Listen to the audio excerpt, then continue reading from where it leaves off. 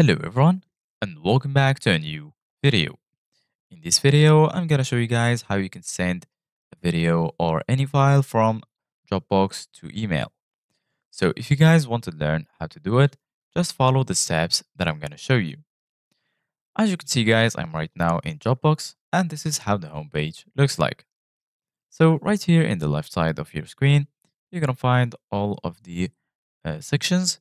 Here you're gonna find all files, photos, shares, signatures, and here if you click on more, you're gonna find file requests and also deleted files. And lastly, right here, you're gonna find folders. If you click here, you're gonna find all of your folders on Dropbox. So right now, if you want to create a new folder, you can just click on create right here. And then as you can see, guys, we're going to have all of the options that you want. Here you're going to find folder, shared folder, automated folder.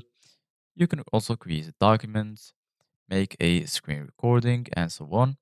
And here you're going to find the option to upload. So from here, you can upload your video, your file, or you can also upload a folder. So right now I'm gonna go to a folder that I have and it's called video. So once you're here, you can go next to the folder name and you're gonna find a settings icon. And right here, you're gonna find folder info, share, copy link, manage permissions.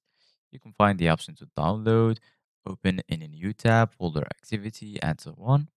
So go ahead and click on share and then you're gonna find share with Dropbox.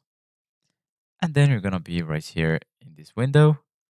So once you're here, all you need to do guys is add an email right here and then just click on share folder and then it will be shared with this email. So this is it guys for today's video. Thank you guys for watching.